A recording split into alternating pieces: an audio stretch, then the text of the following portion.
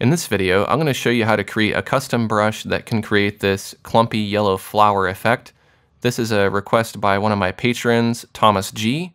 So I'm going to go ahead and create this brush here in Corel Painter 2017.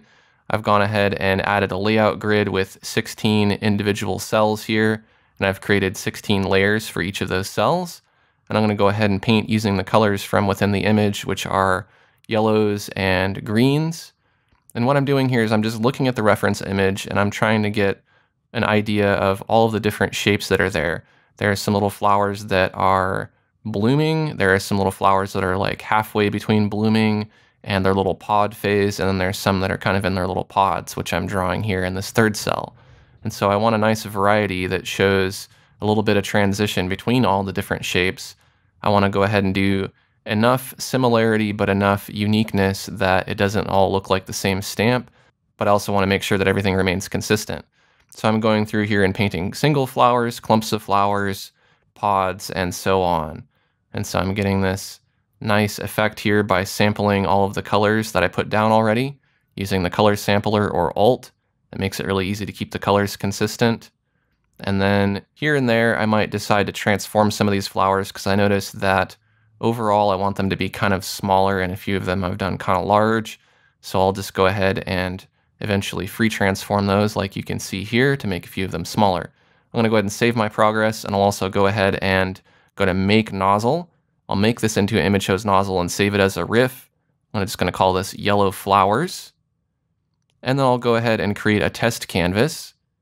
And I'll go ahead and fill that with a green background color on the canvas layer. Then I'll create a new layer to go ahead and paint on top of. And then I'll go ahead and load the nozzle, which is the Yellow Flowers nozzle. And the brush that'll work best for this is the image shows brush called Linear Size P Angle D. And if we paint with this brush, I can tap or I can draw strokes. I can change the size of the flowers with my pen pressure, and I can change the direction of the flowers with the direction of my brush. So I'm painting straight down now with these strokes, and I'm getting this nice clumpy effect. Now you might also want to add some stems and leaves on a separate layer. I'm going to do that on the canvas layer. And I'm going to select the plant brush. That's a particle brush. I'll select a green color.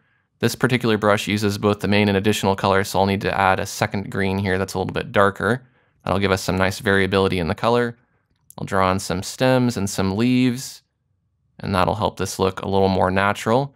You probably could have drawn the stems in first, it's up to you, but since I was creating the brush, then it made more sense to do it that way, but whatever works for you. So I'm going to put in some leaves here, and this is starting to look like a pretty good painting. I think I'm happy with the brush, and I don't need to make any more changes to it. So I'll go ahead and add a little more detail to this to finish it up, and we'll call this a finished brush. If you're interested in downloading this brush, you can get it as part of my workspace along with a bunch of other brushes. That's available on my website at aaronrutten.com. Thanks for watching, and I'll see you next time.